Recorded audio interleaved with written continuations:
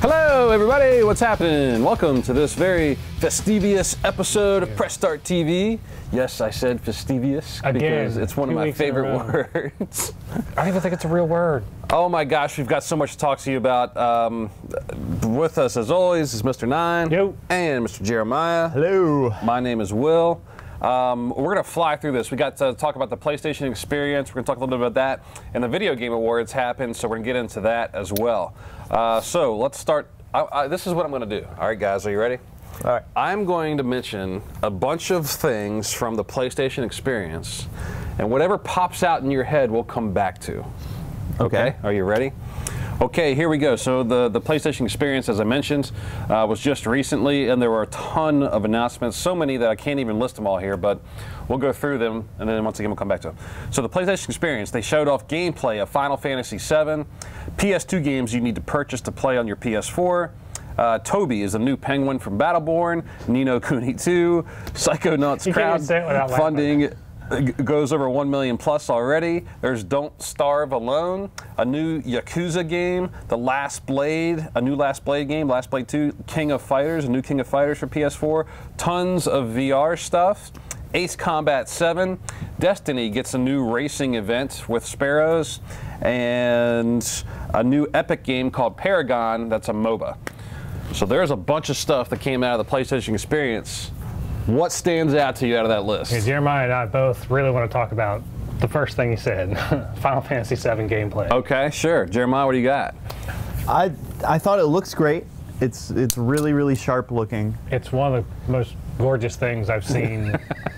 Literally. This is one of the most beautiful things it's I've gorgeous. ever seen. It's absolutely gorgeous. But they've changed so much. That's what Well, it's a remake. It's supposed to change, right? Right, but are you one of those don't mess with what's good, or? I mean, yeah, if it ain't a little broke, bit. don't fix it. It's. I had really a lot of mixed feelings and a lot of emotions about it, but I think it's because I was really torn up about it. I was really torn up about it. I Just felt cut them deep. Because I was at that right age when it came out. Sure. You know, I was.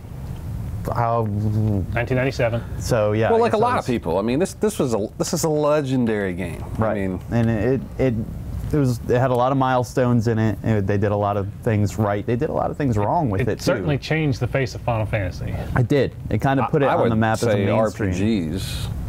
No, because they still followed the same formula. I mean, I think that game set a new standard. I think, but it really did. But so what are you? You're concerned? You're happy? It looks great. What? They just say they changed so much of it, and the battle system is something that I'm not sure about, because when I kept seeing the battle system for what was originally Versus 13 and then changed into 15, right, I was like, okay, it's got that Kingdom Hearts feel to it. That's what it looked like. But then when I played the beta, or the demo, I should say, yeah, and it felt completely different. Like I felt like I wasn't in control, and I just don't want to have that same feeling with this. Is it kind of like a mix of Kingdom Hearts with 13, where you initiate the attack and then they go and do it on their own time? Well, it's kind of a button masher, the way that's what Kingdom Hearts is. Right, but you hit the button and the guy did it. This thing, like you hit the button a couple times and then he'll just kind of do his own thing. Like, yeah. So it like cues the commands. Yeah, a little bit to an extent. It's not just like fast pace. Yeah, like you can't just bashing. You can't time combos like you feel like you want to. Right. Where you'll be like a hit, and then maybe a feint, and then a hit. It doesn't work that way. It's really technical. It's one of those things where you really don't know what you're feeling until you put it in your hands and start playing with it. And it just didn't feel right for me for 15, so I'm really hoping that they're not going to use that as the basis. Sure. Well, we'll see. By the way, you're watching and listening to Press Start TV. We're talking about the PlayStation experience, and Final Fantasy VII gameplay was shown off. Nine, what are your thoughts on it? Well, it's taking very heavily from the Advent Children movie. Okay. Like the character models and the art design is very heavily influenced by that, which is okay for some stuff, like the atmosphere and stuff, but not the character models. I did not like the character models in that movie. Okay. And it's definitely clear that their character models definitely are heavily influenced by that. And another thing that I brought up to Jeremiah earlier was, where in God's name is Aerith? She is nowhere to be seen in either the announcement trailer or this gameplay trailer. That could be an Easter egg. And Sephiroth. Or nobody's seen Sephiroth either. Just they're withholding some for. They're holding out, and it kind of makes me wonder if they're completely redesigning those characters entirely. I don't know. Possibly. I mean, everybody knows that. Spoiler alert: she does die in Final Fantasy VII. If you don't know by now, sorry. But I don't know. Do you think they're going to do that again? Do you think they're going to try to? They have to. What- It wouldn't be the same. It's still story. a Final Fantasy VII. That's like a staple part Right. of the story. Like, if she doesn't die, then there's no point in even finishing the game. Yeah.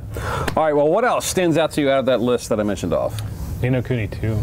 Ni no Kuni 2. Yeah, I love the first one. We actually played that at E3. I don't know if you remember that. Yeah, I did. I the, did. The very first time. And it reminded some people of like Pokemon and all that kind of stuff, just how it was set up. Big mishmash of a lot of different RPGs, things. Pokemon, everything. I loved it. I thought it was great. The story in it was wonderful, and it's done by like my favorite art studio in the history of the world, Studio Ghibli. I love Ghibli. I love the Studio Ghibli stuff, and Miyazaki is now no longer doing Studio Ghibli, so this is his last final project in terms of that. I'm excited about Don't Starve Alone. I was a huge That looks Don't Starve cool. fan. Yeah. I'm Co-op glad that that. they're doing it. Yeah, co-op. That can only be so much harder, though. You know what I mean? Because if you're both not in the safe place at night, what happens? We need more resources. Go up and get them. I'm not going out I'm not there. going out there. You go out there. Destiny Racing event. I think that's pretty cool. All the different ways you can That's have fan fun service. with. Yeah, That's really all that is, fan service. for sure. PS2 games that you need to purchase. I mean, This was kind of a sword. It is a little It's sword. a double-edged sword, this one. It's great that PS2 classics are on PS4. It's All right, great that well- they support trophies. we're gonna follow up with that right after this when we get back.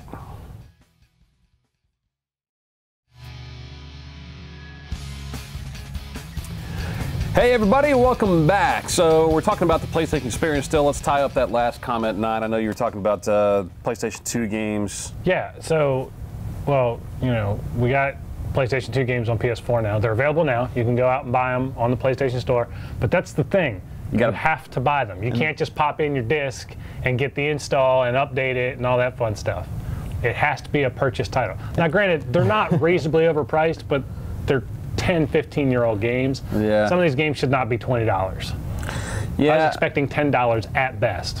Well, they are $14.99 is the most expensive. Is it there's $14.99? Yeah, and then 2 of them are $10 right Yeah. now. But of the 8 that are available, 4. 3 of them are I see, I think. Grand Theft Auto. Oh, you're talking about, okay. Yeah. I thought you were going to say 4 only worth playing.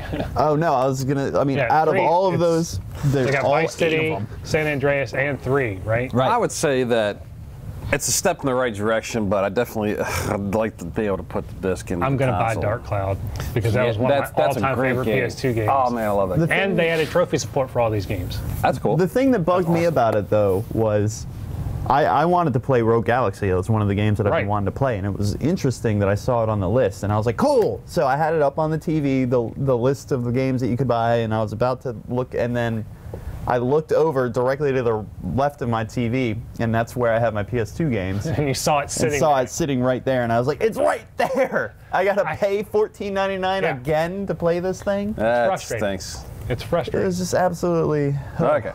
So the Video Game Awards were just recently as well. There's a lot going on towards the end of the year, and so many awards were given out. We'll talk about what they did, and we'll kind of talk a little bit about if we agree or not. Some of the announcements that came out of there, and I know you guys were waiting for this. There is a new Shaq Fu game. Yes! I'm actually genuinely excited about this. Shaq Fu is a Diesel, terrible man. game, don't get me wrong. Shaq Diesel. He shows up, man. He's just like, yeah. I Hey, I mean, want to talk about my game. We talk about Shaq Fu. Shaq, we love you. It just, you know, good for you, I think. I mean, for 20 years, 30 years almost. And it's rated like one of the most terrible games Oh, it's ever. a terrible fighting game. It's awful. But that's what makes it so much fun at the same time. It's cool that he's getting a reboot. Hopefully it's good. I hope This it's a good one game. looks, ironically, really fun. Okay, so new Shaq Fu game for you. Also, Warner Brothers announced with Telltale they're doing Yes. a new Batman game. This is going to sell like freaking hotcakes. Pretty exciting. I can't wait to see how that turns out. I hope they do it like in the announcement trailer and do it comic book style. Like they did Walking Dead? Well, no, like actual like panels, like comic book style. Because that looked really awesome in my opinion. And, you know, each game has its own kind of art style and its own right, you know? But that would be genuinely cool to just that. Can't wait to see what they come up with. Very exciting. So let's talk about some of the awards. And again, you're watching and listening to Press Start TV. We're going to talk about the Video Game Awards. My name's Will. This is 9. This is Jeremiah. Hello. Best Family Game went to Mario Maker. That's fitting. Any surprises? No, I mean, it's not a surprise. I don't think. It's a great game. It's a lot of fun. It can be challenging at the same time. I totally agree with all that. Mario Maker is a fantastic game. Congratulations to Nintendo on that. Best Fighting Game, Mortal Kombat. No shock. What else was there? I don't know. Street Fighter. Guilty Gear. Well, no, Street Fighter out Street yet? Fighter's not out yet. It's not. It comes out at the beginning of the year, doesn't it? Yeah. Okay. That's going to be a great. So never mind. Yeah, Guilty Gear and Something Metal else. Gear or Mortal Kombat. Yeah, so I mean, Metal of Gear course, Fighting. Ooh, that could actually be fun. What's Just play that? Smash Metal Gear Brothers. Fighting game. A Metal Gear. Oh, Metal Gear Fighting Game. Yeah, that could be fun. Best CQC. esports team went, for all of you esports fans out there, went to Optic. Some people say that's no surprise. It's a little bit of a controversy, but they really had a great year, great season, so congratulations to them. Right. Best esports game of the year went to Counter-Strike Global Offense. Congratulations there. No shock. No That's shock. Counter-Strike's been around for ages. Most anticipated game was the Barbie Horse Adventure game, so it was Yeah, a little Barbie bit Horse of a Adventure shock 2. of that title. Yeah. It's true. You can't do it. No Man's Sky. No Man's Sky, most anticipated game of the year. Absolutely no shock there I'm not either. surprised about that either. No. That is my most anticipated title.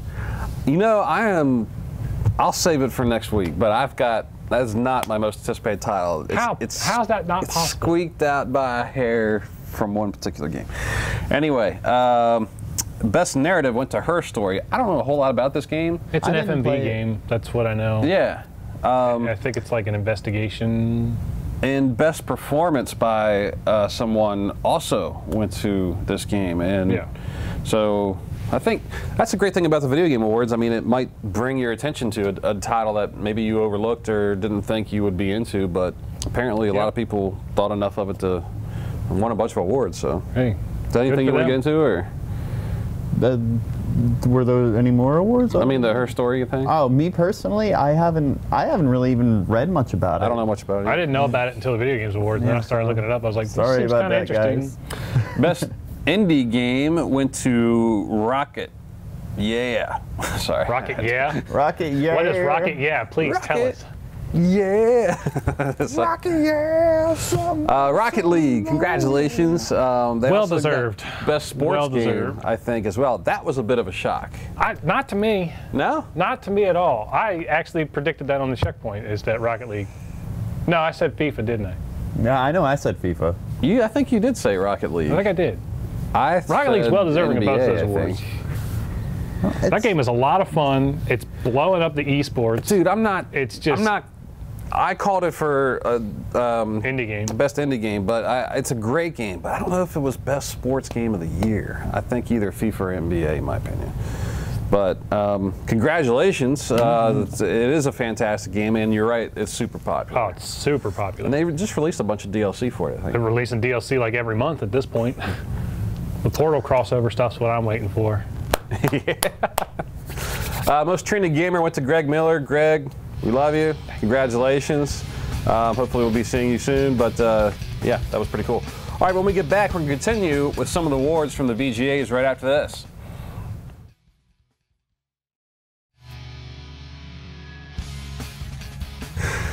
Welcome back. We were just talking about the VGAs and some of the awards that were given out, and let's continue with that.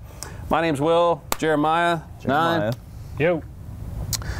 Best art direction went to Ori and the Blind Forest. What do you guys think about that? I was Ori a and the little Blind Forest is surprised. I mean, it's a beautiful Great game. looking game, yeah. It's got a fantastic story. It's a beautiful, gorgeous game.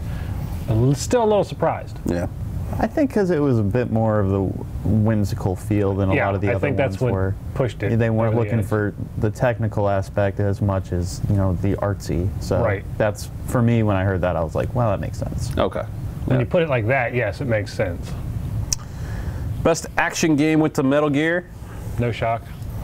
You know, for an action game, I mean, I guess there is definitely action. Yeah, okay. It depends on how you play the game. Yeah. You can play it all stealth and see no action. Yeah.